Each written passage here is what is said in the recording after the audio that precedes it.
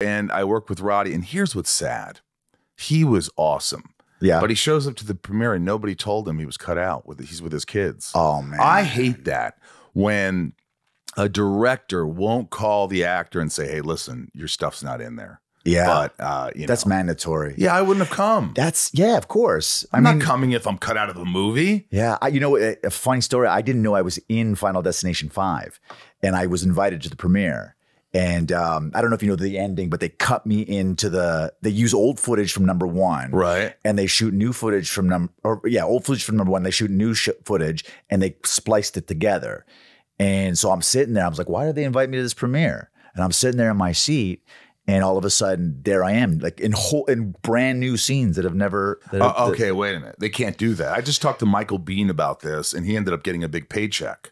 They did it, and because they something in the contract of being able to use stock footage, and when you sign it, you think, okay, they're going to use it for trailers or whatnot. But it wasn't new footage, sort of like. No, it was footage we shot. And then, I guess stuff that they didn't use, but it was new footage we shot, and new footage or old footage we shot and new footage they shot, and kind of they grained it down. But you should have sued. Listen, it's I guess it's a big studio, and it's like, what's the point? Yeah. Did you get residuals? I got some residuals. I'm sure I got like. What? I don't like that. They don't even tell you. At least you went to something thinking you weren't in it, and you were in it. And you're like, whoa!